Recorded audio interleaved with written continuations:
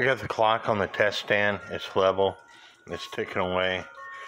The clock gave me quite a bit of problems.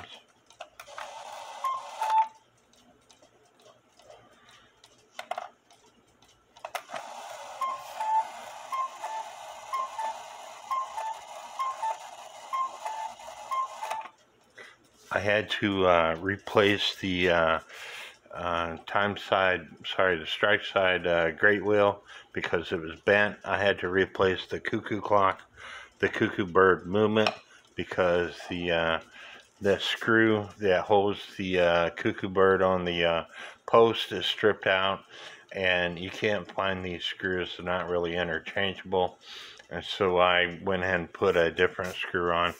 And anyway, I'm gonna let it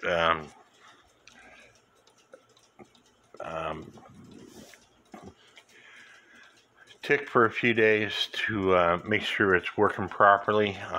I think I'm going to have to adjust the pendulum leader a little bit more, because it did stop there one time, but I bumped the clock, so that might have had something to do with it.